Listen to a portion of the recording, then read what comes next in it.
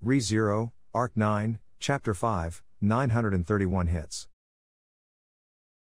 An unusual atmosphere enveloped the rooftop of the great fortress, which stood out with a noticeably strong presence within the fortified city of Garkla, where the after-effects of the fierce battle with the great disaster lingered. The rooftop was designed to accommodate a significant number of soldiers for archery in times of emergency, but having such a large number of people, having over 100 present at once, was beyond any initial expectations. The sight of these robust men huddling together suggested that they might be subjects of some kind of punishment, potentially imposing a gloomy atmosphere both inside and out.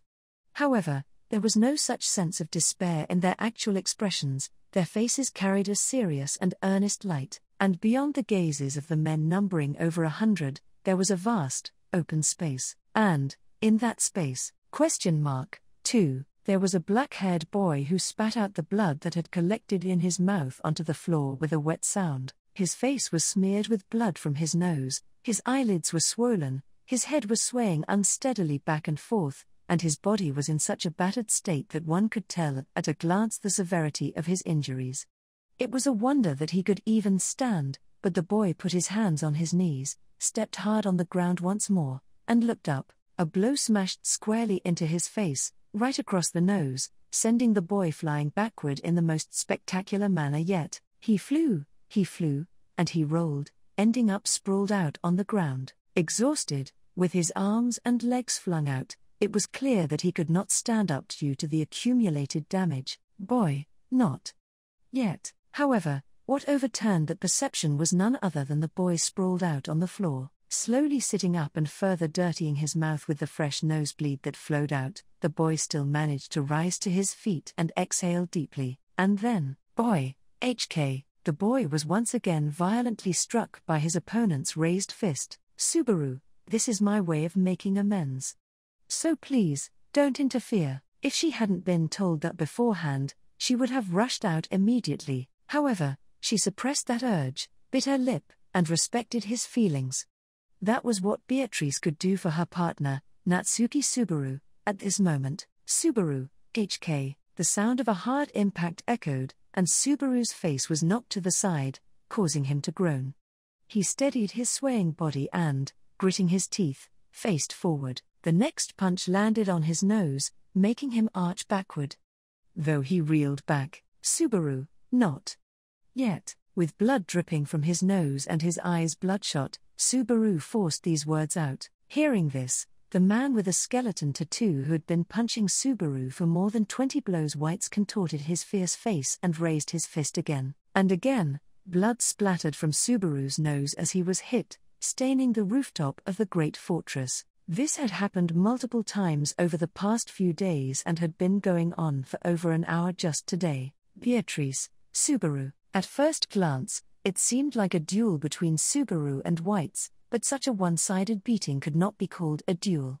Standing there, Subaru continued to take Whites' punches head-on, and Beatrice was not the only one watching. Over 100 people had gathered around the rooftop of the great fortress. They were all members of the Pleiades battalion that Natsuki Subaru had allied within this empire, and they were also the witnesses of this duel. Yes, this ritual where Subaru was taking such a one-sided beating was. Tanza, Sparker, the dear girl, Tanza, muttered beside Beatrice, who was gripping the hem of her skirt. As they watched the same scene, Beatrice felt a terrible sense of irritation looking at Tanza's profile and her emotionless, dark eyes, because it felt like she was being implicitly told that Tanza understood the feelings of Subaru, who had taken on the ritual called Sparker, better than Beatrice did. Because, after all, Betty doesn't understand why Subaru has to do this. In fact, Subaru had voluntarily imposed this ritual of one-sided beatings on himself, being asked to witness it as his way of making amends.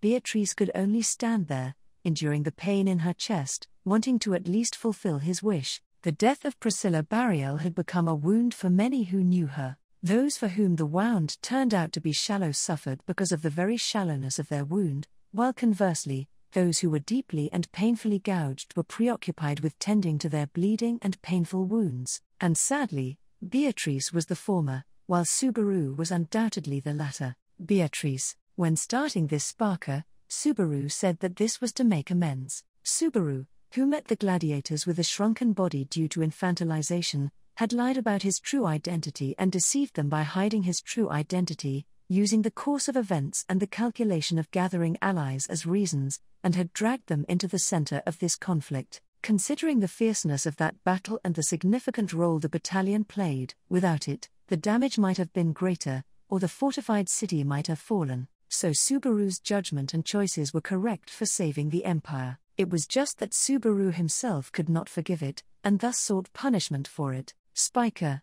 ow. A small hand was placed on Beatrice's, which was gripping her skirt. When Beatrice looked, she saw that the one reaching out her hand was Spiker, peering at her with concern. Her large eyes filled with sadness, she anxiously looked at Beatrice, whose hands were painfully clenched. Beatrice felt pathetic for making even Spiker worry about her. Beatrice and Spiker were the only ones here unrelated to the Pleiades battalion. Beatrice earnestly wished that all of Spiker's concern and worry could be directed towards Subaru instead. Beatrice, I'm sorry, I suppose. Spiker, you're Cecilus, oh my. I stopped by because I was wondering why there were so many figures on the rooftop, and it turns out it's boss's Spiker. Despite appearances, he's quite diligent, isn't he?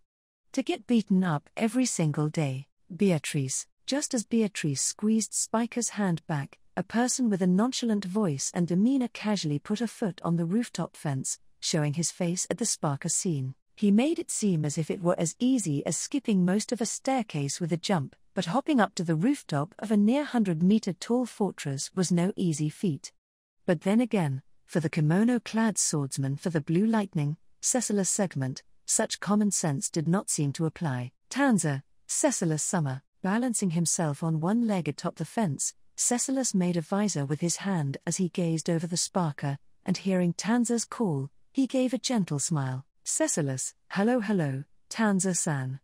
It's a somewhat fresh and odd feeling for the line of my gaze to differ from Tanza-san's like this, isn't it? This current form of mine is the original standard, and the child form that I'd had until now was just a temporary state, but since my acquaintance with Tanza-san was longer in that form, so it feels quite strange now, don't you think? Tanza, indeed. Even if the height of your body's line of sight has changed, the height of your mind's gaze remains the same, so to be quite frank, my impression of you is quite unchanged. Cecilus, ha, nice joke. Clapping his hands and smiling at Tanza's blunt response, Cecilus proceeded to shift his gaze towards Beatrice. Receiving those blue eyes, Beatrice frowned, and then, Cecilus, boss's partner looks to be quite discontent. Beatrice, a matter of course, in fact.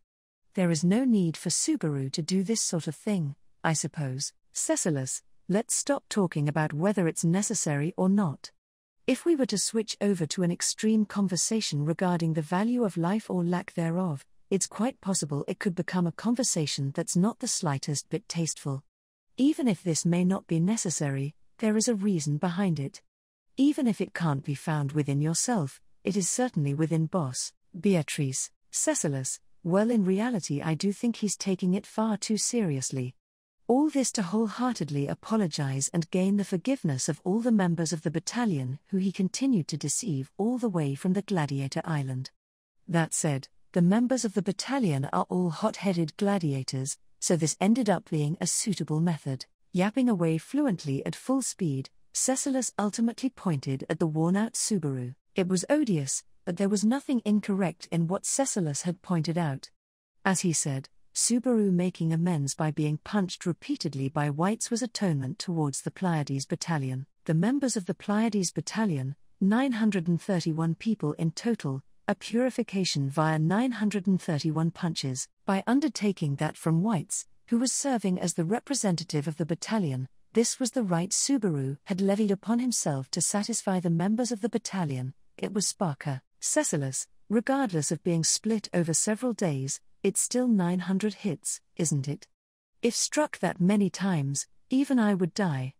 Though, to begin with, I've never even considered a situation in which I would be punched in a defenseless state, so it feels a bit like the premise would never come to fruition. How far along is he now? Tanza, The total over all the days so far is 256 hits. Cecilus, I see. It's so far that I might faint. Hearing the total count thus far from Tanza, Cecilus declared so without malice. One might have wanted to speak out against his flippance, but doing so would result in a meaningless competition. Giving up on rebutting him, Beatrice gripped Spiker's hand, and focused her worry on Subaru. For the duration of this sparker, Subaru had forbidden Beatrice from using healing magic on him. Therefore, she had been heightening her mana so that as soon as today's sparker was over, she could rush over to him as fast as possible and heal his wounds. Cecilus. In Beatrice's stead, as she thought so, a weighty, stern voice called Cecilus's name, folding his 4 burly arms, as the large man who wore a frightening expression as Gustave looked towards Cecilus, who was standing atop the fence, and the scenery behind him. Gustave, I do not know if I have the jurisdiction to ask about this in my capacity, but what of General First Class Arakia? Cecilus, it's not really something that I need to keep a secret from you, Gustave-san. The seat of the governor of the Gladiator Island will soon be entrusted to somebody else while you'll be taking up an important post in the imperial capital, isn't that so? So that should mean you'll have the chance to meet me every once in a while, since I also generally live in the imperial capital. Well, right now the imperial capital is in that condition, so it's a bit of a problem to say whether I live there or not, but, Gustave, Cecilus, Oya, how rude of me, we were talking about Anya, right? As before, she's still having difficulty maintaining the balance between her mind and body. Even at the best of times, she's taken in an enormous spirit that puts her slender body on the verge of bursting. A steady heart is absolutely essential in order to exorcise that, but since the princess sister who propped her up passed away, she's been quite unmanageable. Gustave, I can only imagine the heartache and pains. However, the duty which only you are capable of fulfilling is tied to the survival of the empire. Not only the hopes of me, in my capacity, but the hopes of all citizens of the empire are being placed upon you. Cecilus, what are you saying, Gustave-san? It's a tad unpleasant. Gustave, MH. Cecilus, I'm the leading actor of this world, you know. Bearing the hopes of somebody, as well as of the entire empire, is an everyday occurrence for me. It's a matter involving Anya, I'm not gonna cut corners. Cecilus was composed as he responded so, but the difficulty of what he had just so casually described was exemplified in a visible format. Behind Cecilus, the vast wasteland beyond the western rampart visible from the roof of the fortress, engraved there were vestiges of a natural disaster that had just occurred. It was evidence of Cecilus, who had come here wearing a nonchalant expression, suppressing the emission of power from Arakia to prevent her from exploding, since she had taken in the extraordinary power of a great spirit enlisted among the 4 greats. If left unattended, the swell of power was capable of becoming a second great disaster. Having said that, it was difficult for those shallow of heart to remain near Arakia in her current state. Therefore, even if the empire was searched far and wide for that great duty, none but Cecilus would be capable of performing it. Cecilus, regardless of whether it's desired of them or not, people won't stop in their tracks. The only people allowed to come to a stop are those who are dead, and the living have no choice but to keep moving forward. At their roots, Anya's hardship and the struggle of Boss's purification are the same. They may be painful to witness, but they ought to be welcomed. Beatrice, you're speaking like it's somebody else's problem. In fact, Cecilus, somebody else's problem is quite the boorish way of putting it. It's a matter of this being Boss's duty, and his climax. Having said that, I guess this is as far as he goes for today. Closing one eye, Cecilus muttered in response to Beatrice. At his words, Beatrice gasped an A, and as she snapped back around, White's fist simultaneously knocked Subaru down to the ground. White's, ha. It's over. HK. While breathing heavily, White's lowered the blood-stained fist that had punched Subaru. To those words, the unconscious Subaru gave no response. Exclaiming Subaru, Beatrice rushed to Subaru's side, and began to activate healing magic with great haste. Once White's made sure of that, he began to turn around, but, Beatrice, wait, I suppose. I will treat your hand as well, in fact, White's, ain't no need. prioritize Schwartz over me. Beatrice, I cannot do that, I suppose. Spiker, hearing the call, Spiker cut around in front of Whites, and spread her arms open within Yu. As Whites could not push Spiker out of his way, Beatrice activated healing magic without a moment's delay. At the sensation of his wounds gradually being healed, Whites turned around and glared at her. But, even if he was a man whose skeleton tattoos gave off a fiendish impression, the pained contortions of his face were of no intimidation to the great spirit Beatrice. Oh oi, Tanza, how many hits is he at now? Tanza, 258 hits, Hyan Summer, ? So, 673 remaining? Still a long way to go, huh? Beside Beatrice and the others, the lizard man inquiring to Tanza with a quavering voice was Hyan. At his question, Tanza informed him of the count, and the bearded Idra shook his head in gloom. Then, Hyan looked over the surroundings with a hey, Hyan, I mean, ain't it enough already? He's taken this damn much, and we've all fully understood his feelings. Whites, go off and mumble that nonsense in your sleep, lizard bastard. If I was just gonna quit halfway, then why the fuck do you think I undertook this duty? Hyan, what you mean why? Ain't you the one who's most worn out over all this? I haven't gone that far. Extending his long tongue, Hyan's voice quavered, and a vein began to bulge out on Whites' forehead.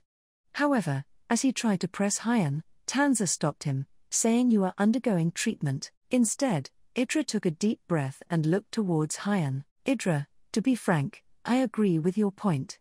Certainly, I was shocked by the reveal of Schwartz's identity, and I did feel somewhat deceived, but, Whites, Schwartz rescued all of us from the island. What else do you fucking need? Hyan, then nobody wants to do it. So then why? Gustav, that is because it is something called for by Natsuki Schwartz, nay, by Natsuki Subaru himself. So long as Tanza or the contracted spirit do not put a stop to it, I approve of this conduct, as the official. As Gustav interjected into the conversation between Idra, Whites, and Hyan, his words weighty and stern, the gladiators in the surroundings each responded with gestures and words that were close in their sense of heat. Of course, among them were likely people who were enraged and unable to forgive Subaru's conduct, but, Spiker, wow, crouched down opposite Beatrice, Spiker was worriedly looking at Subaru with his swollen face and languid demeanor. If one could look at the state of those girls, and at the figure of Subaru pitifully throwing himself into atonement, without thinking anything of it, they would not have even been able to enlist in the Pleiades battalion to begin with. Tanza, right now, it is necessary for Schwartz Summer. He needs to prove to himself that he has not come to a standstill. Even if that happens to be through pain. At Tanza's comment, a conclusion was given to the problem initially raised by Hyan. Receiving that, Whites clenched the fist that had been healed by Beatrice, and, Whites, I'm gonna continue. Even if it breaks my fist, I'll follow him for the remaining 600 punches. Cecilus, wonderful, how truly wonderful. That is precisely how you're supposed to use your time in the spotlight, White-san. Whites, Cecilus, huh? What's with this odd atmosphere? For a moment, everybody present widened their eyes at Cecilus's interjection. Whites, who had been especially caught off guard, stared at Cecilus, and, Whites, I never would have thought that you'd remember my name. Cecilus, it certainly is true that I'm quite forgetful. But, I do at least remember the names of actors who are worth remembering. Whites, humph. Wettis snorted at Cecilus as the latter shrugged his shoulders, and then, once again, looked down at the fallen Subaru. He looked at the face that, while likely overlapping with the impression of the young Subaru seared into his memories, would still take some time to clearly fully merge together. And then, Whites, I leave the rest to ya. With those words, Whites departed from the rooftop with large strides. Following him, the other men, as well as Idra, who was dragging the reluctant Hyan along with him, also exited from the rooftop. Finally, Gustav nodded at Beatrice and the rest who still remained there, and, Gustav, in my capacity, I shall also be on my way. Natsuki Subaru. As expected, the name Schwartz feels more fitting. I entrust him to you, Beatrice, that goes without saying, in fact. Only, you ought to remember, I suppose, Gustav, And what might that be? Beatrice, if Subaru is Schwartz to you, then he won't be upset if you keep calling him that. In fact, there is no need for the special nickname between you all to be lost out of unnecessary concern, I suppose. Gustav, you have my thanks. Giving a deep nod, Gustav slowly departed. With that, the gladiators who had been ascertaining the Sparker simultaneously took their leave, and Beatrice breathed a sigh upon the rooftop that had instantly become deserted. Then, glancing up at the kimono-clad girl to her side, Beatrice, it's fine for you to also go along with that bunch. In fact, Tanza, even without your concern, I am quite fine as is. Unlike everybody else, it is no strange matter for me to remain here, Beatrice. You also have the worry regarding your master, I suppose. She is also suffering. In fact, Tanza, that comment was not made in the vein of sarcasm or harassment, but for a moment, Beatrice regretted that it ultimately ended up coming across that way. The comment had caused Tanza's cheeks to slightly stiffen. Her master, Yorna Mishigia, was one of the people who had sustained a grave wound at the death of Priscilla through an absurd binding on her soul. Among many reincarnations, a past version of herself had been the mother of the deceased Priscilla. In other words, the parent-child duo of Yorna and Priscilla had each experienced complex bereavement. Tanza, thank you for your concern, Beatrice Summer. However, Yorna Summer is fine on her own, that is, Beatrice. Tanza, that is, what she said. So, as Tanza cast her eyes down, Beatrice realized that she had misjudged her. Tanza was not satisfied with Yorna's words. Even so, just like how Beatrice had decided to watch over Subaru's act of making amends, she had decided to respect Yorna's wishes. It would have been difficult for outsiders to surmise Yorna's emotions while insisting that she would be all right by herself. However, Beatrice felt like she understood at least a part of it. Though different from reincarnation, amidst the long time Beatrice had lived, she had seen many lives pass on. Before Subaru had taken her out of the Forbidden Library, it was something she had come to instinctively avoid. Because of that, Beatrice had responded with a very insincere attitude to those who had attempted to face her, something that she had now regretted. Unlike Beatrice, who never learned from that, Yorna might have come to know and learn that through her own experiences. Even so, Subaru, Ugh, Spiker, wow, Subaru, SPI. C.A. Suddenly, Subaru's eyelids quivered, and his black eyes slowly opened. Spiker's eyes lit up when she saw this and pounced on him, causing Subaru to blink several times in response. Seeing this, Beatrice sighed, noting that his memories before he fainted seemed to be missing. Beatrice, those guys aren't here anymore, I suppose. I'm in the middle of casting healing magic, in fact. Subaru, right. I see, yeah, I'm so sorry. My bad, Biko, I always end up making you worry. I really am useless without you. Finally understanding Beatrice's explanation, Subaru slapped his face with both hands. As the sound echoed, Subaru sprang up to his feet. However, his momentum caused him to nearly stumble forward. Spiker, Subaru, oops, sorry, Spiker. Thanks for being a witness. You did a good job of not rushing in. I thought you would punch whites without thinking. Now that I think about it, it was quite a tightrope walk. Spiker, wow, Subaru, the real danger was Tanza? Now that you mention it, that's true. Tanza cares a lot about me. From that perspective, whites could have been in real trouble. As he spoke, Subaru took Spiker's hand, who had supported him when he nearly fell, and began to dance with her on the spot. Although the swelling on his face had considerably reduced thanks to the healing magic, his lips were still cut, and his slightly swollen eyes were still a concern for Beatrice, who would have liked to continue treating him a little longer. Tanza, my honor is at stake, so please do not make such arbitrary comments. Natsuki Subaru Summer. With a sigh, Tanza prodded Subaru, who was dancing with Spiker. Subaru made a sour face and replied, Subaru, haven't your words become thornier since I returned to my original size? And it actually stings quite a bit when you call me something other than Schwartz Summer, so please stop. Tanza, I apologize, Natsuki Subaru Summer. Natsuki Subaru Summer is a guest from the kingdom, so I cannot afford to be disrespectful. Natsuki Subaru-sama. Subaru, Tanza. Subaru, holding Spiker, looked saddened by Tanza's distant response. Beatrice found it hard to watch his overly cheerful demeanor, which was meant to hide his true feelings. Subaru sought to make amends to the Pleiades battalion and acted cheerfully in front of Beatrice and his close companions. It was likely all to avoid worrying those around him, but, Beatrice, it might be counterproductive, I suppose, trying to be cheerful when he wanted to cry and making everyone laugh when he was hurting. Beatrice loved that aspect of Subaru, but only when his sadness and pain didn't exceed his tolerance. No one should bottle up their need to cry or their pain like this. Subaru, Biko. Why the cute face? Beatrice. Betty is always cute, in fact. More importantly, since the treatment is still ongoing, why don't you sit still, I suppose? Subaru, I'd like to say I don't want to trouble you. But I need to be in tip-top shape, and I haven't even climbed half the mountain yet.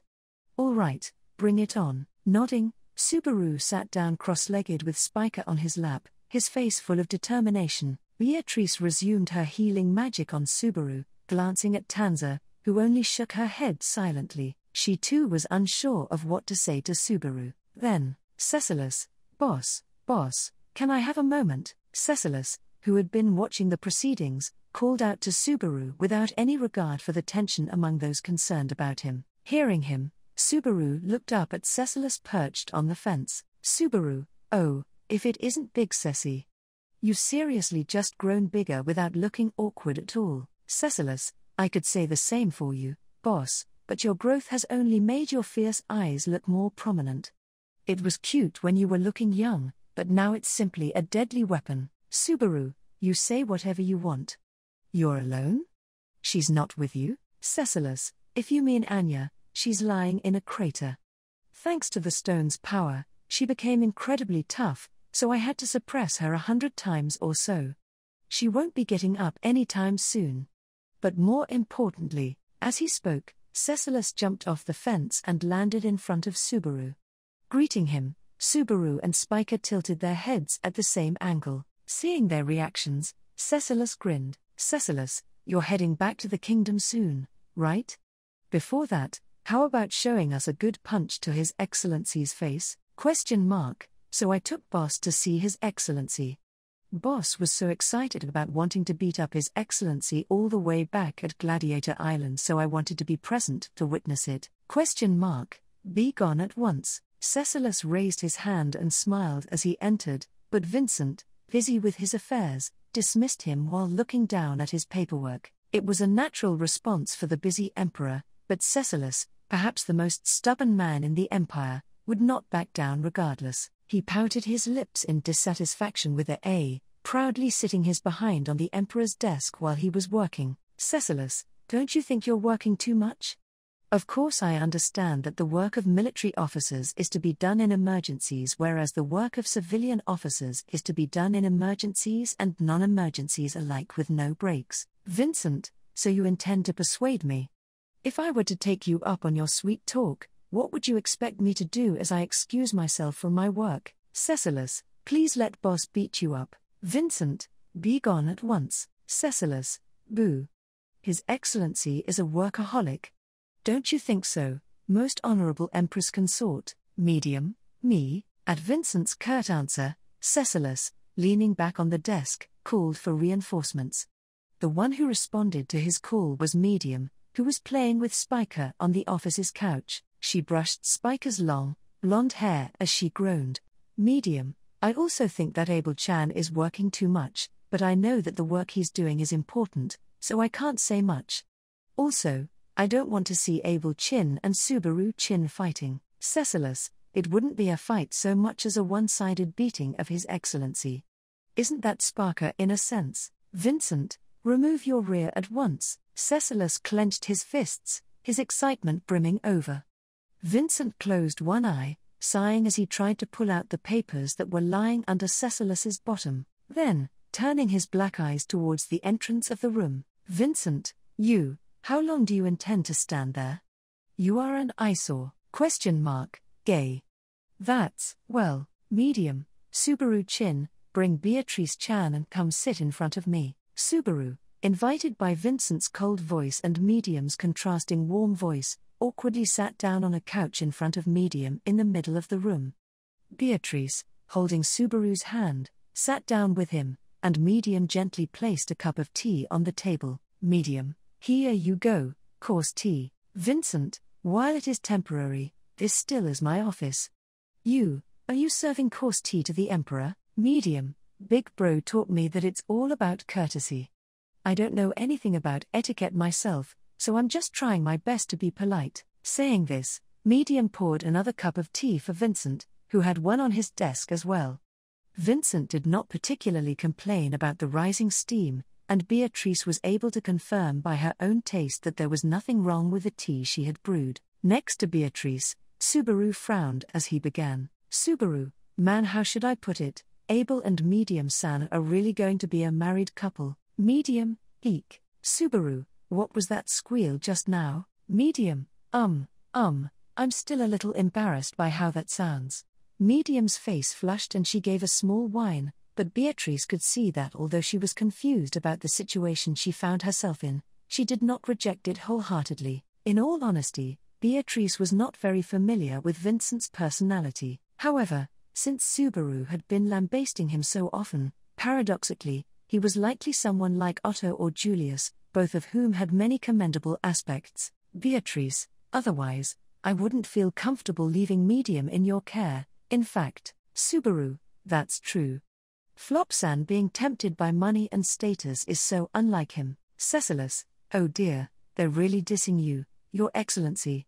It sounds like Boss is saying there's nothing good about you besides your position, honor, and wealth as the Emperor of Wallachia. Vincent, are you all trying to anger me and stop my work, thereby destroying the Empire? If so, it must be said that their efforts were succeeding. With so many interruptions and physical hindrances to his paperwork, Vincent had no choice but to halt progress on his tasks. Then, giving up on retrieving the documents from under Cecilus's rear end, Vincent instead fixed his dark eyes sharply on Subaru. Vincent, I have heard of your repeated eccentric behavior with the escaped prisoners from the Gladiator Island under the pretext of making amends. Subaru, I thought you'd say it was pointless. But calling them escaped prisoners doesn't sit right with me. All of them are. Vincent, they were sent to Jinnenhai for a reason. They are considered escaped prisoners, and rightfully so. They took advantage of the Empire's chaos to break out and wield their military power to wreak havoc. Subaru, so, what do you plan to do with them? Subaru stiffened his cheeks at Vincent's threatening words and glared back at him. For a moment, a sharp tension filled the space between them. However, Medium cut through their stares with a hand chop, telling them to stop. Medium, Abel Chin, if you say something mean like that, Subaru Chin will misunderstand. Vincent, the escaped prisoners from the island shall be granted amnesty for their hard work regarding this incident. This was also petitioned by Gustave Morello, governor of the Gladiator Island. Prompted by Medium, Vincent quietly announced the fate of the Pleiades battalion. The sudden crisis of the battalion initially brought up by Vincent was directly handled by the latter, leading to intense emotional fluctuations. Subaru, trembling with anger, glared at Vincent. Subaru, why you sure enjoy toying with people over already resolved issues. Cecilus, I feel you deeply. His Excellency has that tendency. Now that I think about it, Chaisha also used to do such mean things often. Is this just something that intelligent people commonly do? Beatrice, speaking of resolved issues, you spoke of getting back at the Emperor, Cecilus, but Subaru has already handled that on his own a while ago, I suppose. Cecilus, what? Cecilus's voice cracked, and Beatrice stuck out her tongue in response. It felt refreshing to finally break his arrogant pace. However, Cecilus then pondered. Cecilus, I'll have to hear the details later to soothe my shock at missing such an interesting event, but now I'm curious. If that's the case, why did you let me bring you to His Excellency, boss? You could have just brushed me off like Tanza-san did, so why? Subaru, well, in response to Cecilus's question, Subaru hesitated to answer, glancing at Vincent. Even without seeing his reaction, Beatrice could tell what Subaru was thinking. Over the past few days, Subaru had been actively interacting with Beatrice and the Pleiades battalion, but there were a few people he could not bring himself to face: Vincent, Yorna, and the members of Priscilla's camp. Given Subaru's excessive sense of responsibility, it was only natural that he would feel this way about them. However, Subaru did not think it was acceptable to leave things as they were. Therefore, it was convenient for him to be brought here by Cecilus under the pretense of being forced to, because this way, Vincent, you've finally shown yourself before me. No, before me, Subaru, Abel. Subaru's dilemma, his hesitation, and his various emotions, they were apparently all too clear to Vincent Wallachia, known as the Wise Emperor.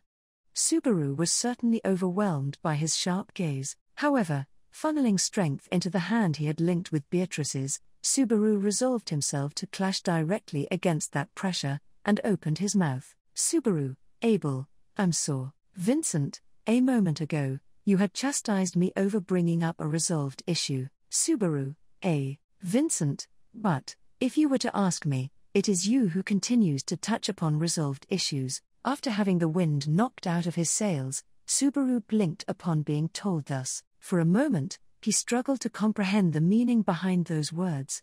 However, the instant he understood them, Subaru's expression underwent a sudden upheaval. It became a jumble of anger and sorrow. To be precise, it was fury. Subaru, a resolved issue. What the hell do you think you're saying? Vincent, currently, that is the bulk of the problem that weighs upon you. If such is the case for your atonement towards the gladiators, then the same applies to your attitude concerning myself and Yorna Mishigia. More than anything, Subaru, stop. As Vincent attempted to continue, Subaru stood up from the sofa, and tried to fiercely approach him to make him cease his words. But, in front of Subaru as he tried to do so, a third party intervened. It was Cecilus. Having removed his buttocks from the desk, he stepped in front of Subaru as the latter tried to approach the Wallachian emperor, and hindered his advance. Subaru, don't get in my way, Ceci. Didn't you want to see me punch Abel? Cecilus, indeed yes, that's right. But that was a matter of wanting to see a sparker between boss and his excellency. I'm not interested in seeing a dull, impulsive match. Subaru, HK, both had returned to their original heights, and they confronted each other in positions that were no longer that of children. But, in this standoff between Subaru and Cecilus, Beatrice did not experience her usual feeling of wanting to take Subaru's side.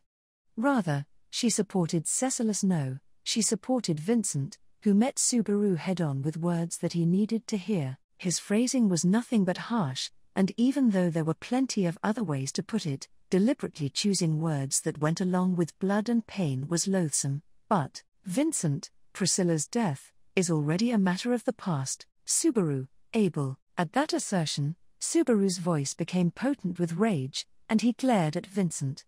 But, receiving the gaze from beyond Cecilus, Vincent made not even the slightest of movements. The ones to stiffen their expressions at Subaru's pitifulness were those of the female faction, Beatrice, Spiker, and Medium. Subaru, Priscilla was she was your sister, wasn't she?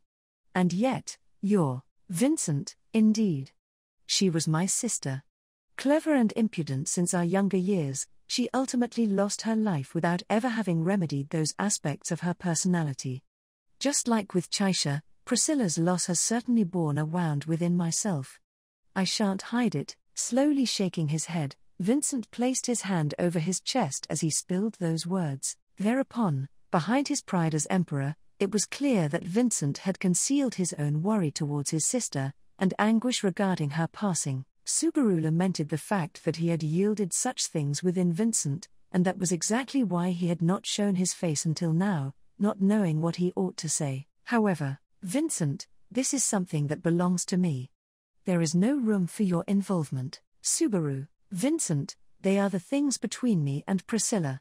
Do you seek the right to place your fingers upon even that? Subaru, no. That's wrong. That isn't the case. It isn't the case, but, at Vincent's eloquence, Subaru's anger was doused as if with water, and, unable to find the right words to say, his gaze began to wander. As Subaru did so, Vincent still did not hold his speech. Lightly, That was a questioning that could not have taken form without the time cultivated between Subaru and Vincent within the Empire, unbeknownst to Beatrice and the others. Vincent quietly continued with the following. That was, Vincent, Natsuki Subaru. In the end, what words did Priscilla speak to you, Subaru? Vincent, if they were words of malediction, then I shall undertake that which was left within you. However, if that is not so, then, they are the fruits of the relationship between you and Priscilla, Subaru. Vincent, take the parting gift bestowed onto you by my sister, and make it into your very flesh and blood. That is the resolution to the issue. What words ought he to say? What ought he do to atone? Such various questions and misgivings, the impatience of being unable to remain at a standstill, and the self-punishing thoughts of needing to suffer were the foundation of Subaru's actions over these past few days. And Vincent declared that the very genesis of that foundation was conflicting. Subaru, Priscilla said. Vincent, she said. Subaru, she said, that I was a true knight. Vincent, in that case, that is the entirety of what Priscilla has bestowed upon you. It was a great service, Natsuki Subaru. Subaru, at that phrase, Subaru's expression crumbled. The expression dominated by indignation and sorrow was washed away, and sprouting out from behind were emotions of vigor akin to water ceaselessly overflowing from a boiling pot, emotions that he had deliberately not been facing ever since the morning when he witnessed Priscilla's death. Beatrice, Subaru, Trice. I'm, Beatrice, it's all right, in fact. Betty fully. Betty and Emilia, and everybody else fully understand, I suppose. Nestling close to Subaru's side as he stood stock still, Beatrice grabbed him by the hand and nodded. At Beatrice's words, Subaru could not bear the overflowing tears as his face contorted, and then at last, for the first time since that morning, Beatrice was confident that her voice had finally reached Subaru. Beatrice, I'm sorry, in fact. Suddenly, immediately after witnessing Subaru fall to his knees, the kneeling Subaru embraced Beatrice from the front. At the frail strength of that clinging embrace, Beatrice gently hugged Subaru in return. Cecilus, now it may be different than punching His Excellency, but with this I got to see a fine climax. Beatrice, some things are better left unsaid, I suppose. Cecilus, apologies. After speaking that unnecessary comment, Cecilus made a gesture of shutting his mouth with his finger, and winked. In the back, Medium, who was hugging Spiker, was moved by Subaru's tears and also began to cry. Then, as Subaru buried his face into Beatrice's chest as he sobbed, he was unable to see something that Beatrice witnessed. Vincent, the figure of the Wallachian emperor, who had caused Subaru to collapse, wearing a slightly pleased look on his face. Beatrice, who had only been acquainted with him for a short while, also understood. This was a face that Vincent Wallachia, known as the Wise Emperor, seldom showed to anybody, esteeming the person who shed tears in his stead during his dearest sister's final moments. Such was the kind of expression it was.